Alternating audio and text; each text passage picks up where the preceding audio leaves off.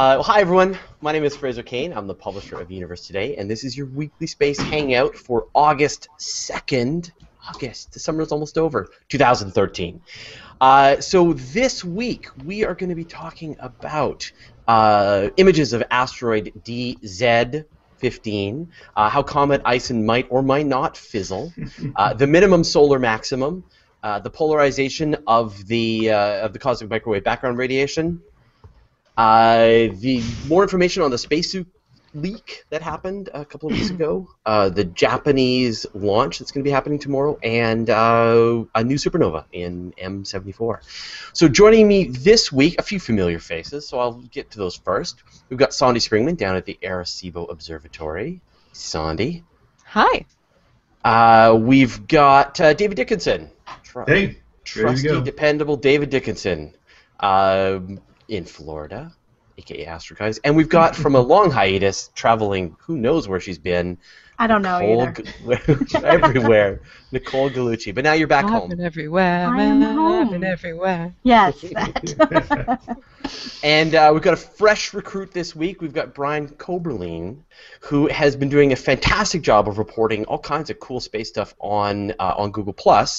Brian, can you give people a bit of a background on who you are and what you do and what you know? I'm an astrophysicist. I'm a physics professor at Rochester Institute of Technology in Rochester, New York. I just finished a book on computational astrophysics, and I've been writing on Google Plus every day for 6 months now.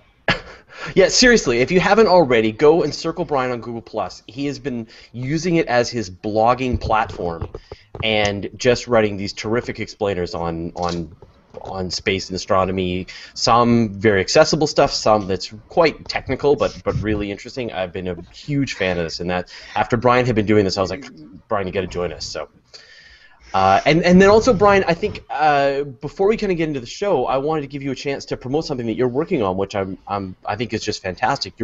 You're doing a Kickstarter for a television show. Right. Well, we're doing a Kickstarter for a series of web videos first.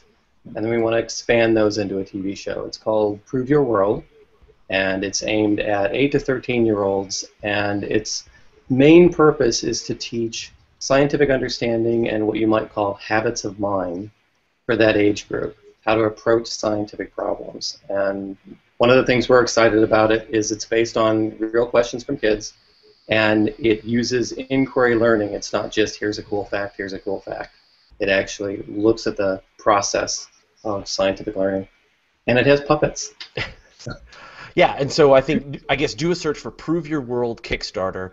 You've got 15 days left, I think, on the Kickstarter now, so everyone should check that out and kick in a couple of bucks and help you guys be able to make that pilot and that first run of series. And you're not asking for a lot, and I think that'll be great. I think it's a great niche to teach the kids, so that's fantastic. Wait a second. What? Alan Boyle has joined us at the last minute. All hope was lost. I don't know. You can hear me? We can hear you. Oh, wow. It says I have audio problems. I've got all sorts of issues, but that's just me. You know, just go ahead with what you got. I'll get set up here. Glad to be with you after a little bit of travail. Now, so that means that I get to add one topic to the list of stories we're going to be talking about today, right? What topic would that be?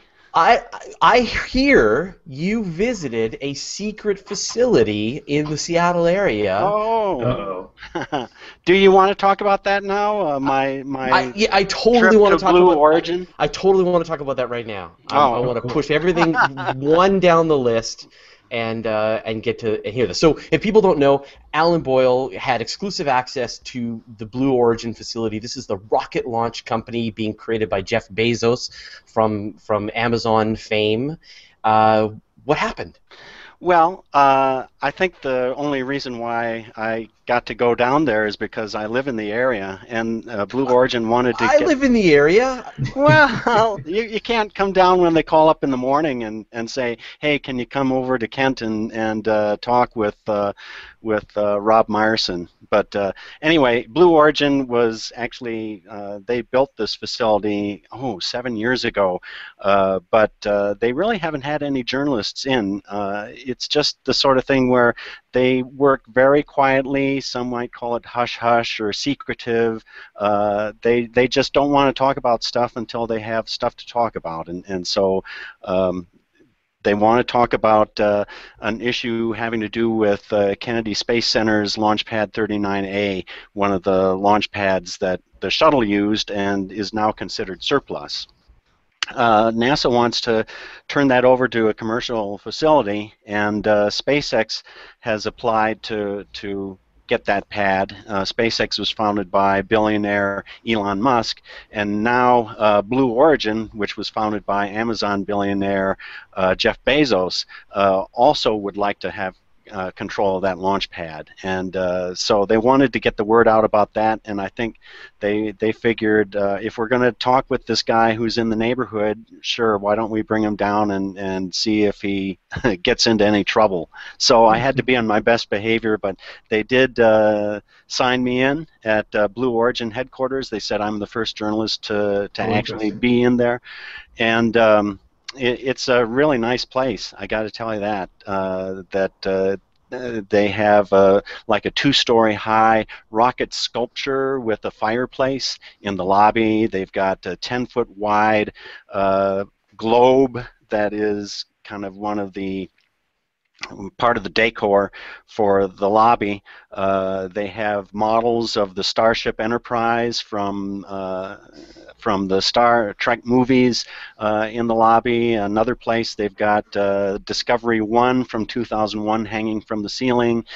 They've got a little model from Silent Running of these geodomes along a hallway, and it's a nice place. And so this fancy description of the decor is you setting us up for the fact that you can't talk about anything else, right? No, I can, I didn't see very much. They kind of took me in. It's not as if they took me to their big production facility where they actually build the rockets, although you could see that. They have a test range in Kent as well, just a little test stand, and you can see that from the street. So there are lots of stuff. There's lots of stuff you can see from outside the building, and I've seen that before, but I've not been let into the inner sanctum before, and so that was something new.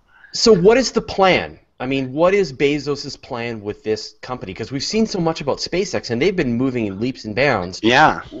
And it feels like Blue Origin has been, as you say, sort of toiling away in quiet mystery for almost a decade now. It's funny. Happen? Yeah, it's funny how people used to think of SpaceX as the upstart, kind of the scrappy underdog, but now SpaceX looks like it's really in a great position to make itself one of the top companies in spaceflight, as far as getting stuff to the International Space Station and eventually sending astronauts. And so you have companies like Blue Origin, which have been working in the background. They actually did some pretty ambitious tests. Unfortunately, one of their tests went awry when they had a test propulsion vehicle go supersonic, but then it had some flight instability, and they had to get it crashed. So that was definitely a setback. But it's also a challenge. SpaceX also poses a challenge to the established players such as United Launch Alliance. And so you have this interesting, strange bedfellow situation where United Launch Alliance and Blue Origin are teaming up for a multi-user launch facility that they want to turn Launchpad 39A into. And SpaceX wants to use this for a lot of its commercial launches, also the launches to the space station, as a dedicated facility just for SpaceX.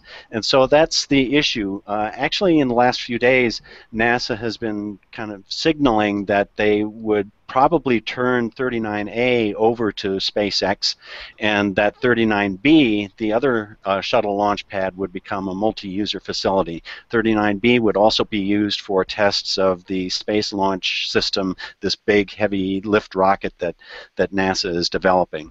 So it's a very interesting clash of the billionaires. Right now it looks as if Elon Musk and SpaceX are in the lead, but Blue Origin wants to make its presence felt, and they have big plans to start sending stuff into orbit in 2018. In the meantime, they would operate the launch pad as a facility for their orbital tests and also allow other people like United Launch Alliance and maybe some other launch providers to use that pad as well. But I have a feeling that NASA is going to announce a decision on this pretty quickly because they want to turn over this pad by October 1st. So, I mean, you really get the feeling with all the conversations that you've seen in the interviews. I don't know. Have you had a chance to interview Elon Musk? He's a true believer. He's one of us. He is absolutely dedicated to putting humans in space and keeping them there and maybe letting them go to Mars.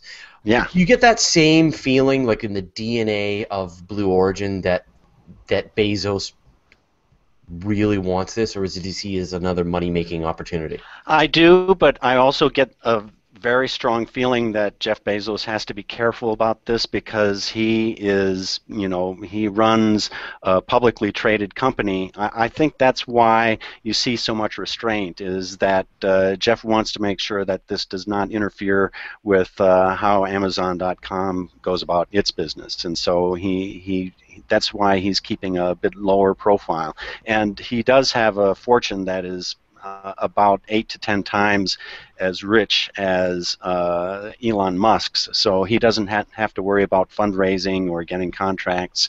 I really haven't talked with Jeff Bezos about this, but I have talked with Rob Meyerson, who is the president of Blue Origin, and he says that Jeff is willing to keep at this for 10, 20, 30 years, that he does believe in this, and that his goal of making access to space cheaper and more reliable, he hasn't wavered from that goal for a decade, and he expects it to continue. Wow. It's interesting. Yeah, no, that's fantastic. I think that's... They need to hurry up. I'm getting old, so my right. jetpack's not here yet. So. Okay, great. Well, I am super jealous, and next time they put together I'm hoping a list. I'm hoping that they'll be able to invite some more people, and I think that you do see a change that as they get more toward operations that they want to tell people about, that's when they're going to start opening the doors a little more freely. Yeah. Okay, great. So now this is great. Now, if anyone knows Universe Today, we wrote an article. David, you wrote an article on, I guess about a week ago, about asteroid DZ15, and requested a little telescope time on Arecibo. Nancy threw it my way, and I had kind of heard about it, but it hadn't really grabbed my interest. It was 2003 DZ15 passed, I believe it was 9 lunar distances from the Earth. It was really close. It was like 20 seconds round trip at its closest. Yeah, so like usually my rule of interesting for backyard astronomy is either closer than the moon or brighter than 10th magnitude. So it didn't quite, I think it reached about 14th magnitude at its closest, so I didn't try to go after it telescopically. But we did write an article because I think it was iTelescope or somebody was running it live. They were going to do a broadcast for it. So we began talking about, and usually in my course of writing up the article, I wondered if anybody at Goldstone or anybody was going to actually ping this asteroid. So I got to talking to Sandy down at Arecibo about prospects of whether you guys were going to go after it or not. And so I went on Horizons, but misread one of the columns and said, oh, it's a little too far away. And then we looked at it again and we realized actually we could do it. And so we were wondering why this object wasn't on the usual Arecibo list, because if something's coming this close, it was about 20 seconds away for a while, usually we can nab it. And it turns out that when it was first observed in 2003, they didn't have a very good orbit for it, so it was lost for a number of years. And around July 20th, a lot of amateurs started looking at it, and they sent in some measurements to the Minor Planet Center, and that improved the orbit enough that we could actually look at it. So thank you, amateurs, with your big telescopes, and thank you, or relatively big telescopes. Thank you, amateurs in general. Anyone who looks at near-Earth asteroids, we like you a lot. 14th magnitude is reasonable for a large scope under dark skies to go after. I mean, we did things like that in undergrad, and we had a 24-inch telescope, but we had a 24-inch telescope. Most folks don't have those. Yeah. So we had a 4-day weekend last weekend, and the boss was heading out of town, and we were heading out of town. He said, when you get back in on Monday, write an urgent proposal. So we wrote an urgent proposal on Monday. It was accepted on Tuesday, and yesterday afternoon, Can I screen share? I want to screen share. Yesterday afternoon, we got some lovely little images of 2003 DZ15, the first object requested over Twitter at Arecibo Observatory. That's so cool. Oh, I didn't realize we made history. So. Yeah, I'm sure. Yeah, I'm pretty sure this was the first Twitter-induced urgent proposal. So it looks like an asteroid. Twitter target of opportunity. Oh my gosh. I wish this had all happened before I wrote the Sky and Telescope article. I could have dropped that whole story in there about how Twitter's being used to alert astronomers for things. So yeah, there you go. There's our happy little asteroid. It looks like a smudge. It's it's really small. So while we can get 7.5 meter resolution, it's still 100 meters across, 200 meters across. It's not terribly large. Yeah, it was about 150. I think it was about the size of the Tunguska impactor, right in that range. Oh, interesting. Yeah. Can you zoom in? Is it actually resolved here, or is there is that like noise? How much of that is?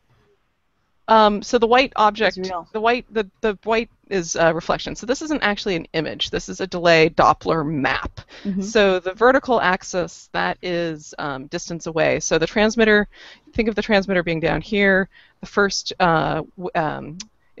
echo bounces off the front of the asteroid. The second echo bounces off a little further back.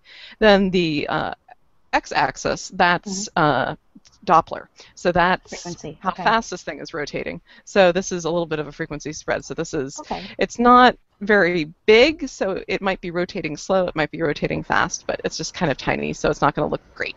But you can reprocess it and make it look a little wider.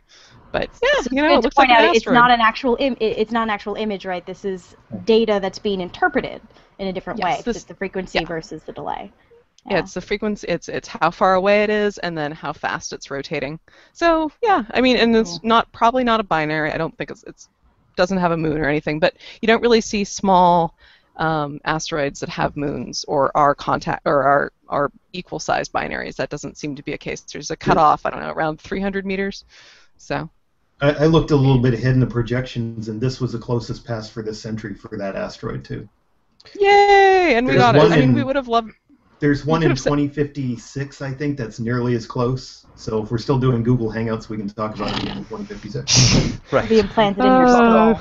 Yeah. Doesn't that feel? This feels like a bit like a movie, like we're in Battleship or something, and you're presenting this. I'm seeing this strange object at the very limits of.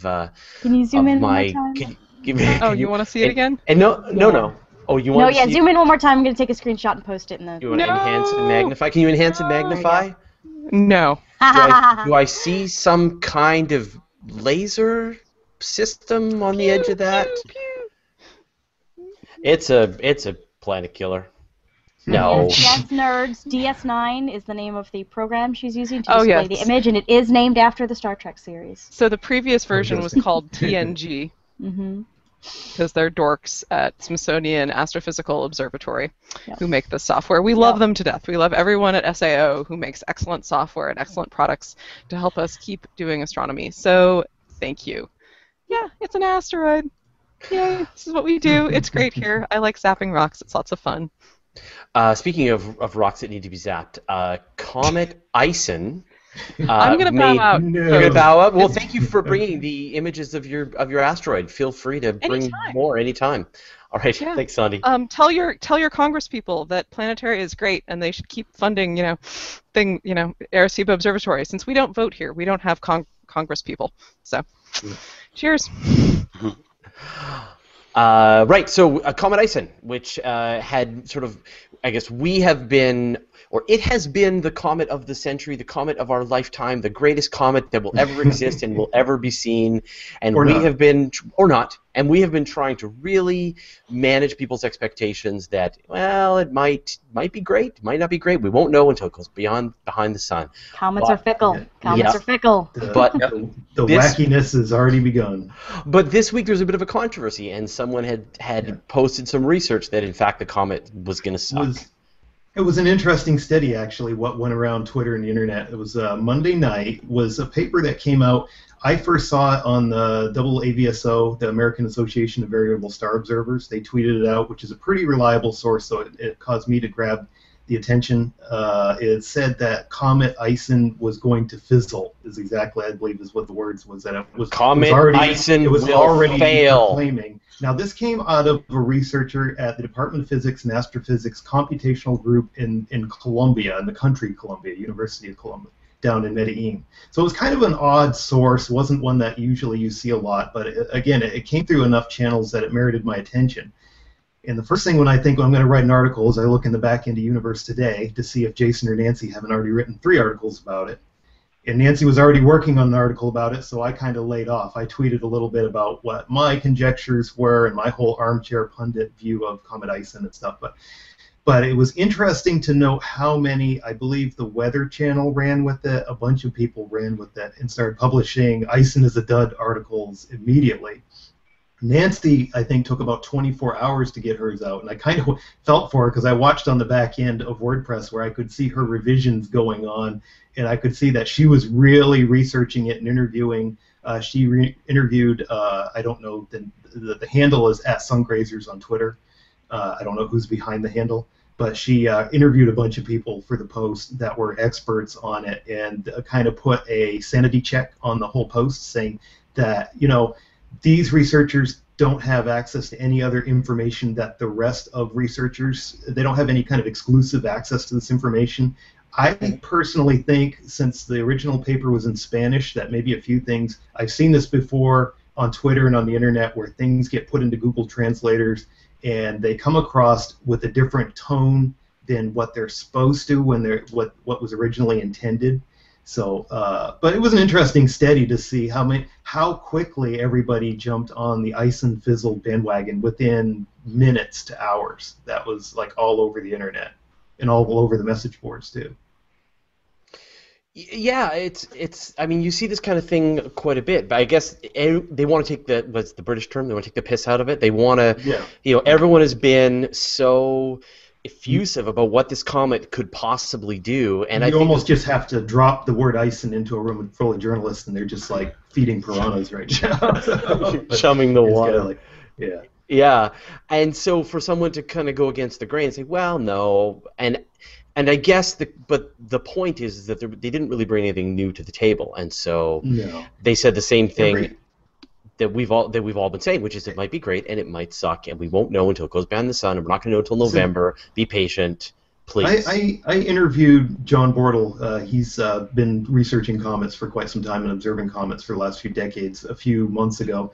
And I kind of fall in the same camp where he was saying, you know, it's not going to reach 10th magnitude, which is about the range of a backyard telescope to binoculars, probably till late September. So I think we're going to see a lot of these Has Ison Fizzled articles coming out over the next few months. And we've said over and over again, I think perihelion at the end of November is where it's really going to be crucial. If it survives perihelion, comes back around, we're going to have a bright Christmas comet this year. If it goes toward perihelion and breaks apart, we're going to have nothing. We're going to have Comet Elenin from a few years ago did the same thing. Yeah, I was going to add, Sungrazer is Carl Badams at the Naval Research Laboratory, and he's one of the organizers of the Comet Ison observing campaign. So they're watching it closely. You know, it might fizzle, it might be a real star, but in any case, it's going to be an interesting focus of scientific observation, and that's what the Ison campaign is all about. And in fact, I think they're in the last hours of a conference that's being live streamed about getting ready for Comet Ison. If you go to isoncampaign.org, I think you'll probably get to the links to the live stream, and they've been talking about this for the last day or two. Yeah, Ison's on the other side of the sun right now, so we're not getting good looks at it. Right. And I think a lot of sites are kind of jumping the gun on their how to observe Ison posts at the end of August, because it's still going to be very faint and hard to find, and in the morning sky still. I'm probably not going to put together a big blow-by-blow how to observe Ison post till late September or so, because then we're going to start. It's going to come in range of amateur telescopes at that point. Do you think you'd write a story saying, okay, nothing to see here, forget it, it's all off? I'd hate to. It would break my heart to write something like that. I hope we. Yeah, if it started breaking apart, I think, you know, there will be a point when it's going to be beyond like reproach. But it's like I haven't had a good visual comment from my backyard since Hale-Bopp, really. I missed what was the one in 2006? No, Hyakutake I got. There was one in 2006 went to the southern hemisphere. Not Machholz. Where was it? Machholz. McNaught? Comet McNaught. Yeah, one of the McNaughts. You're right, because he discovered several. There was a bright one, but that wasn't good for North. We haven't had a good northern hemisphere comet since Hyakutake and Hale-Bopp. I actually was visiting Phil Plait, and he brought out his telescope, and we looked at McNaught together. Yeah, southern hemisphere gets all good fun. times. Good times. Good times. Where's Phil? I still remember Hale-Bopp was circumpolar, and you could watch it. I lived in Alaska at the time, but you could go out and watch it all night. It stayed above the horizon, continuously, so that was awesome. Yeah. Okay, well, now we're going to give Brian a really simple, very easy to explain story about the polarization of the cosmic microwave background radiation, which we continuously joke in Astronomy Cast with Pamela, Dr. Pamela Gay, my co-host, that you could pretty much find anything you need in the cosmic microwave background radiation. Age of the universe, what's it made of, how big is it, what shape is it, it's all in there. So, Brian, what's the story? Well, this is a series of observations. A paper was just published from the South Pole Telescope that was looking at polarization of cosmic microwave background light. And the reason why this is interesting is because most of the time when we think of the cosmic microwave background, we look at the brightness or the temperature variations, and we say, oh, well, that tells us something. But this is actually looking at the orientation of the light. And the reason it's important is because you get polarization from last scattering. So basically, the cosmic microwave background is the light when the light of the Big Bang is finally free. When the atoms have formed and now the universe is transparent, you can finally see through the long distances. Well, just before that happened, you had the kind of last scattering off of the ions. And when they scatter off the ions, you can get polarized light. And there's kind of two kinds. There's what's called E mode and what's called B mode, and they're named after the shapes are similar to electric and magnetic fields, which is why they're called E mode and B modes. And the original scattering is E mode. So what happened after that last bit of plasma after the Big Bang was E mode, and the B mode comes out in two ways. One is it can happen in gravitational lensing. So when light lenses around a galaxy, it can cause kind of a twist, if you will, to the orientation of the polarization. And so you can get localized B-mode polarization. And this is what they saw. So they saw the polarization from the gravitational lensing. But it's important for two reasons. One is it's a proof of concept, because there's a more interesting B-mode that we're looking for. And that would be on a cosmic scale. So you can look at local B-mode polarization, but if you look over the whole cosmic scale, you should see a B-mode pattern that comes from the inflationary period. So basically, you have the early universe really tiny, and then it enters the inflationary period and goes boom really fast. Basically, that's like ringing a bell. And so it creates gravitational waves. And those gravitational waves will rotate the polarization to create B-mode polarization. If we can observe that, then we will have evidence that the inflationary period is real. So we don't have to go with, well, it solves the problems. We don't have to do the indirect. We would then have direct evidence of the inflationary period.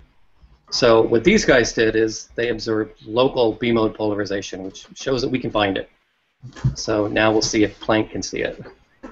So they sort of proved their method on being able to see this polarization, which then, if they can sort of scale this up, they might be able to really verify whether the inflationary period happened or didn't.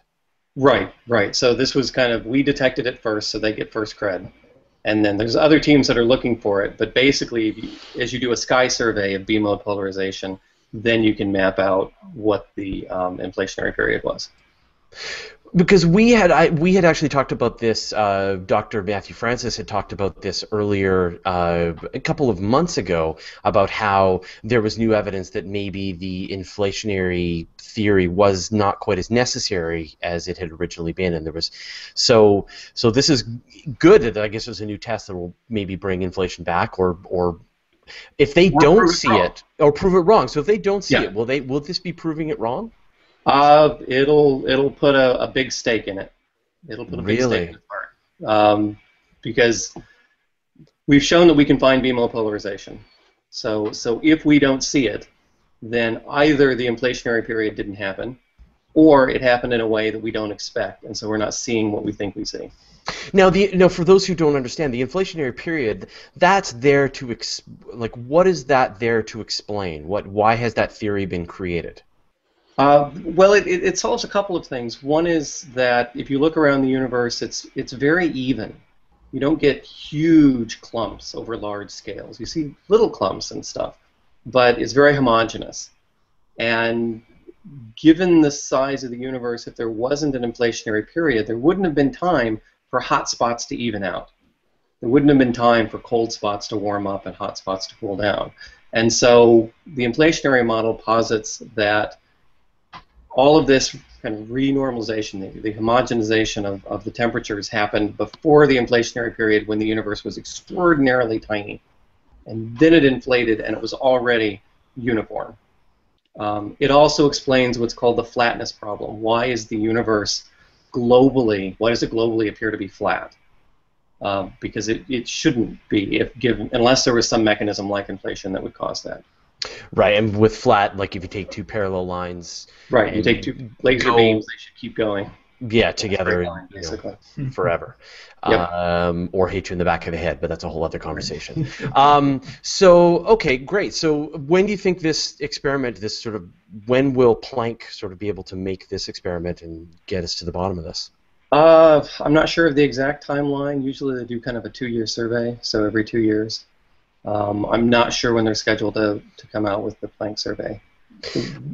And if they do, as you say, put a stake in inflation, what does that mean for this mystery? Is it back to square one? The theory guys do a happy dance and we start playing around with ideas. Wow. The theory guys can get grant money again. Yeah. Oh, right. So because inflation was canon at this point? Yeah. It's not canon, but it is the strongest candidate for explaining what we see.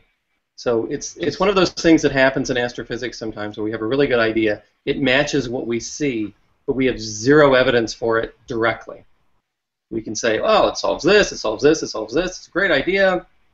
Just don't feed the conspiracy theorists that want to overthrow the Big Bang Theory, where they say, there's something wrong with it. That's going to come up again. Yeah, I mean, if we don't find inflation, you can bet that the Big Bang doubters will start coming up with models again. As something to say, steady state must be, we have to go back to the Hoyle era.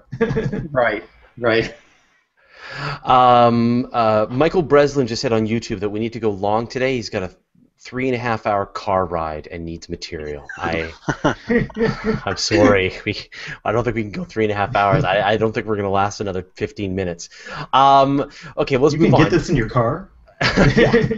That's good. It's like maybe it's a Tesla. Okay, so now, Alan, have you been tracking this Japanese launch that's going to be happening tomorrow? Not closely, but one of the interesting things about the Japanese launch is that there are a number of CubeSats on that launch. You know, this is, and so we've written about the CubeSat phenomenon, and I believe that Ardusat, this Kickstarter type campaign, is going to be one of the CubeSats to be launched once the Japanese HTV vehicle gets up to the space station. And so I think we're really seeing kind of a commercialization through the back door of kind of these nano satellites going up as part of the payload. NanoRacks, which is the commercial concern that's headed by Jeffrey Manber of Mir fame, is organizing a lot of these CubeSat deployments. And so we might see kind of under-the-radar commercialization of space station operations through launches like this. And so that's kind of my main interest in the HTV launch. But I'd like to point out, too, that the ISS is starting a series of North American and European passes where it's going to be visible, so that means anything going to dock with it is going to be visible, too. So if you have a visible ISS pass, you might want to watch for HTV4. I'll be tracking it on Twitter after it launches for visibility, but I have seen the ATV, the European ATV, following the ISS before or after docking. HTV is going to take 6 days to go toward docking, so it's going to be up there a while. It's interesting to watch as it approaches. I've seen Dragon approach the ISS before, and the shuttle when it was up too. It's always kind of neat to watch because you'll see them as two, like a bright star and a faint star passing overhead. So. Very cool. Okay, so then the other thing is this update on the spacesuit leak that happened during the spacewalk, and we discussed this a couple of weeks ago, and it was pretty nerve-wracking situation where. It was interesting to watch as it unfolded because I kind of had it going on one monitor when they're usually doing a spacewalk or anything space-related's going on, and I was working, and I kind of started turning attention toward it when Luca Parmitano, the Italian ESA astronaut, started having a leak. It reported water in his helmet. And you got to think, too, they were saying the water on this recent report, he actually talked some about it. There was a video on YouTube where he actually discussed a lot of what was going on at the time, and he said the water was up toward his ears and going toward his eyes and nostrils. Now you're in 0G too, so it's not necessarily going to pool down to the bottom of your helmet. So that's going to make it even scarier. You're going to get kind of that fishbowl kind of action going on. They got him in. It was an hour and 32 minutes into the spacewalk when they brought him in as soon as he reported the leak. They're not sure right now. They're still investigating. They're saying, Cassidy was quoted as saying that it was cooling water that got into the ventilation somehow. I know that Parmitano was saying, Cassidy was the other astronaut that was walking with him, spacewalking. Parmitano was saying that the water, it didn't taste like ordinary drinking water you have in the suit that's there available. It had a different kind of funny chemical taste to it initially, so it was actually somehow as coolant water was leaking into the suit, they believe. They're still investigating that. The Progress that launched this past weekend was bringing up equipment to repair that spacesuit. I know that they packed it on that Progress and that docked. That was on a fast track docking, so that only took like a little over 5 hours on 2 orbits to get up there. 4 hours and something, I believe it was. It was very fast. I watched the docking a few hours after that. But they got a lot of the initial stuff done they needed on that spacewalk. I know a lot of the other stuff they're going to have to do on a later spacewalk. They were prepping a lot, actually, for that Progress and the HTV and everything that's going up there. So I don't know when they're going to spacewalk again, but probably not till this investigation gets done. Yeah, I don't think that there are any U.S. spacewalks scheduled anytime soon. I think at the time that Parmitano had this problem come up, they talked about how there are Russian spacewalks that are coming up, but the U.S. spacewalks, they can put that on hold for a while. It's ironic, there's been a lot of sci-fi disaster spacewalks that are, I know with Gravity coming out, everybody's seen the trailer for that. Europa Report, I just saw that last night. Awesome movie. I broke down and rented it on Amazon, so that had a spacewalk gone bad in it as well. Pretty accurate movie. I was impressed. Yeah, I liked it too. We could talk about that. Yeah, let's definitely. Yeah, I hadn't put this on the list, but in fact, I have been wanting to see this. I'm not sure where I can see it in Canada though. So. It's on a very limited release. It's an indie film, so it's probably going to percolate out through the theaters. It's on release today, but it's like 4 theaters in the U.S. showing it. So that's when I saw the limited release, and it wasn't in the Tampa Bay area. I just rented it on Amazon. It was worth the $9 to get the 48-hour rental and watch it. Yeah, generally speaking, if you have a cable system that has video on demand, you can rent it that way. That's how I saw it. But it's also available on iTunes.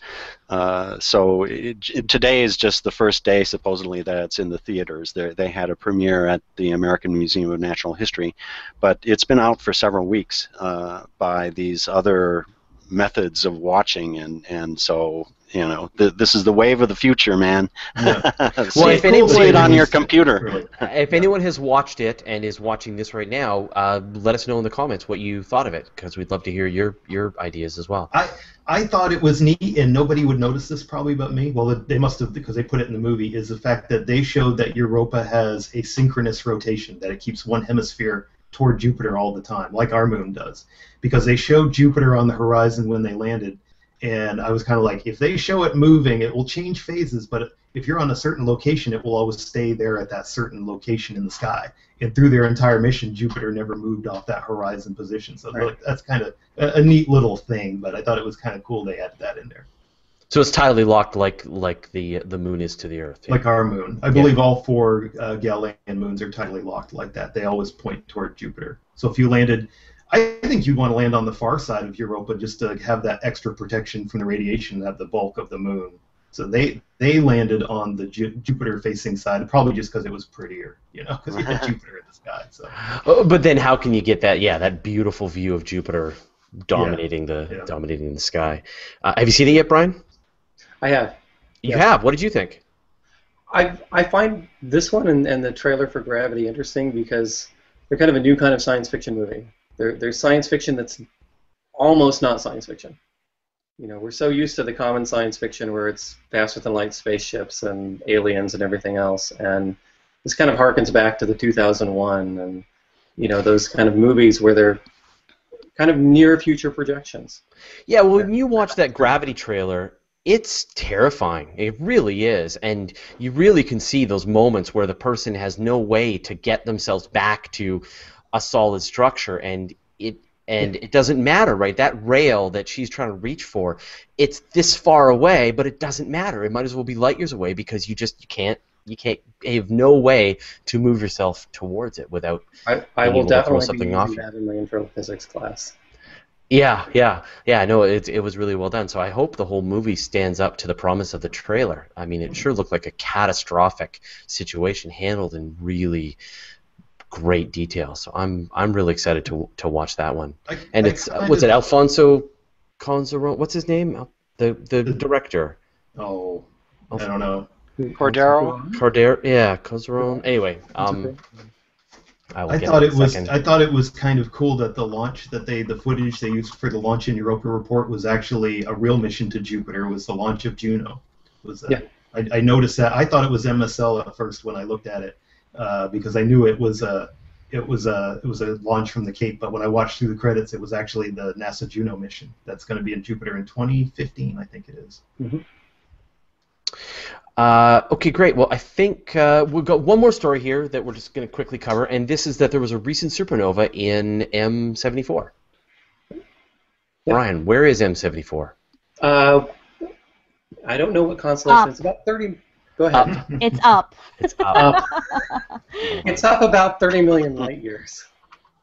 Allow me to answer my own question. It's about 30 million light years away. The constellation Pisces. I can Wikipedia as fast as you. Okay, really? Race, yeah. Okay, M74, located in the constellation Pisces, has had a supernova. 2013 EJ. Yes, and it's actually the third one in about a decade. Mm-hmm. So for some reason, it's very active. But it's a Type 2 supernova. We've been able to identify the hydrogen lines. What does a Type 2 mean? Okay, supernovas are broadly split into two types. So Type 1, you don't see any observable hydrogen lines. In other words, the light coming off of the supernova isn't giving off hydrogen lines. Type 2 gives off hydrogen. What we now know is that Type 1A is actually a different type from all the others. So Type 1A is a white dwarf that's feeding off of a binary partner. Mm. Type 2 and the other Type 1s are core collapse supernova. So they're big stars that run out of fuel and collapse in on themselves, and this causes this overheating that rips them apart. So this is a Type 2 supernova. In fact, the astronomy textbooks are moving away from the Type 1, Type 2 descriptor. Yes. They call them white dwarf supernova and core collapse supernovas. So if you're learning astronomy now, you probably wouldn't even hear those terms. That's right. Right. So this is a core collapse supernova. And the interesting thing is that after they identify the location, so they confirmed that it was a supernova, identified the location, and then went back to the Spitzer infrared telescope data and was actually able to find it. So they found the progenitor as a red supergiant, and it's this very tiny speck on the Spitzer data, but we have it from about 2004. So That's pretty rare, isn't it, to find that progenitor? Has that been done very often before? Yeah, they try. It depends on when they have the sky surveys. So this is why sky surveys are useful. Yeah, and these are these automated surveys of telescopes which Right. scan the sky and they build this beautiful map like the Sloan Digital Sky Survey. So Pan-STARRS, yeah. Pan-STARRS, and there are plans to do even higher resolution ones. And but was it the Type 1As? There's one kind that they still haven't found the progenitors, right? So they haven't seen. They usually blow themselves apart. Mm-hmm. And they're small. They're white dwarfs.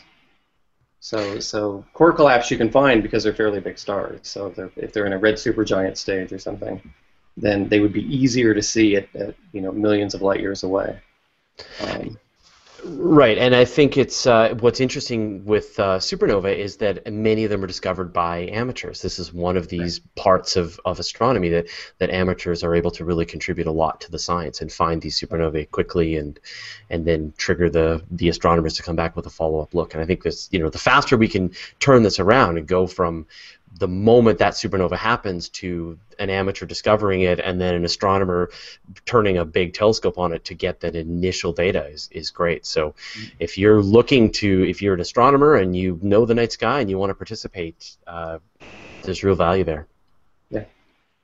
You need a daytime supernova near, not too close, like Betelgeuse or something like that. Right. We haven't had one since the invention of the telescope, so that's a nearby galactic supernova. We're due. Overdue. Yeah, Eta Carina, Betelgeuse. But it could happen. It could happen across the galactic disk from us, and we'd never see it. It may have already happened sometime since the telescope was invented, and just because there's so much dust that we can't see it. I believe Spica and Betelgeuse are the two closest candidate supernovas, eventual supernovas. Yeah, I'm not sure I'd want to be around for that. Who knows? Oh, they're far enough away. They're out of the kill zone. Okay, all right. They're out of the kill zone. Phil played has done the math. Yeah, it would just be super bright during the day. There's nothing that's going to kill us. I think in Phil Plate's book is 200 light years. Is it what they classify as the kill radius would be a bad day? We don't want too close. Yeah, there are no supernova progenitors within that radius where the We're radiation would actually do harm to Earth. Right. We're fine.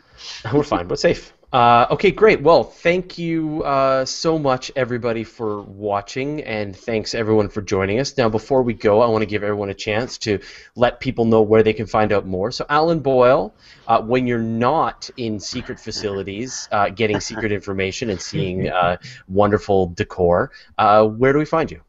Well, cosmiclog.com would work, or science.nbcnews.com, and on Twitter I'm B0YLE, which is too clever.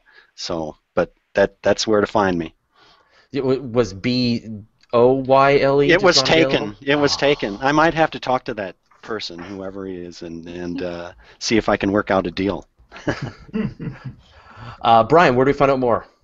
You can find me on Google+. So I post every day. You can also find me on Twitter under my name, but basically anywhere. Look for my name. It's not very common.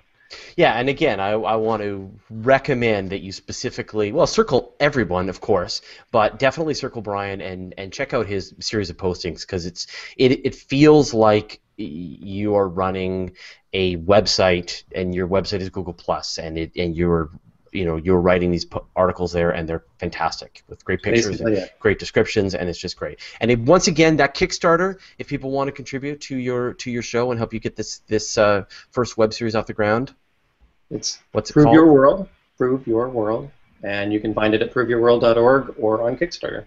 That's great. All right. So kick in a couple of bucks, share the information with your friends. That would be great. David Dickinson. I am AstroGuys with the Z on Twitter. This week I've been active over on Universe Today. I just had a large post this morning come out on the astronomical connection of the dog days of summer. If anyone wants to read that, it's very interesting, and there's an observational tie into that. I'm intrigued. What a mystery. Someone should really go and check out. Everyone should go and check out that article on Universe Today. That sounds great. Yeah. And I also have an article coming out on the Paraseids tomorrow on Universe Today. And I'm active over at listosaur.com, Canada.com, and supposedly the Weather Channel might be running some of my footage on an article on a show this weekend. Maybe they haven't told me if they're going to run it. They asked me for some footage of. I had a video of crepuscular rays, of a good example of crepuscular rays. Can't talk today. That they're doing a show on. I believe it's atmospheric phenomena. That I might get a 2-second showing on there. I don't know if they're going to show it or not. It'll just be you pointing at a picture, crepuscular rays, and then just moving on. That's me, like, just grabbing my camera one morning before coffee, and I had this awesome display of crepuscular rays over the house, and I did a quick video pan of it, put it on YouTube, because I'd never seen them that sharp and bright. I mean, it looked like the mothership was coming over the horizon. Is what it looked like. So, like, that's great. Yeah, well, you know, the Perseids are sort of like our Christmas on Universe Today, and so we will be running a whole bunch of articles about this. I actually recorded a video just yesterday about it, so about how to enjoy the meteor shower, and we'll be mushing this all together. And I have an observer's guide going out tomorrow on Universe Today. Weekend tends to get a little more exposure. It doesn't get like piled down under 20 posts right at the beginning. So. And as we've been mentioning, this is a very special Perseids because the moon is absent, and you will have a nice dark view. So if you haven't already, I know I've been nagging this every week, gather your friends and family, find a place with dark skies, and find a nice open field and just enjoy the show. And if you and you are right too. It's pronounced Perseids. Perseids. Perseids. I looked it up online. It's like I say Perseids, but you know. Finally, actually, my wacky I wonder Canadian, what you were saying. Finally, my wacky Canadian accent comes to my aid. Yeah, it's actually pronounced Perseids, is what I saw online. So. Mm-hmm. And Nicole Gallucci, it's so great to have you back. Where do we find out more? So I live at noisyastronomer.com. Noisy Astronomer is my Twitter handle, and I work for CosmoQuest, and I am finally back from almost a whole month of travel. I had a little break in there, and I was sick. But yeah, I'm back for another whole month before we go to DragonCon. So you travel, so Pamela doesn't have to. Except that she's in Europe right now. She just traveled more. That didn't work. No. Yeah, I'm not going to be at DragonCon this year, but I will be at the Penny Arcade Expo for Labor Day weekend. So if anyone's watching this and wants to hang out at Penny Arcade Expo, I am in. I'll be bringing the kids, and we're going to have a good time. So in Seattle, and that's Labor Day weekend. Okay, we'll be on the other coast in Atlanta, so come say hi. Well, if you haven't already, subscribe. Wherever the subscribe button is, please do. Wherever you're watching this, just subscribe, and that way you'll get notifications. Although apparently the notifications are broken, so actually you won't get notifications when these new shows show up. But still subscribe anyway, because we've got lots of other good stuff that's happening. All right, well, thanks everyone for joining us. I think the next thing, Friday, is going to be Sunday. We're going to do the virtual star party Sunday night, and we've got, I hope, a special guest that night, which is well, we'll talk about it in the post for the virtual star party. So okay, great. Well, thanks everyone for joining us. Thanks everyone for watching. Good job, Brian. Welcome aboard, and we'll see you all next week. Thanks. Bye.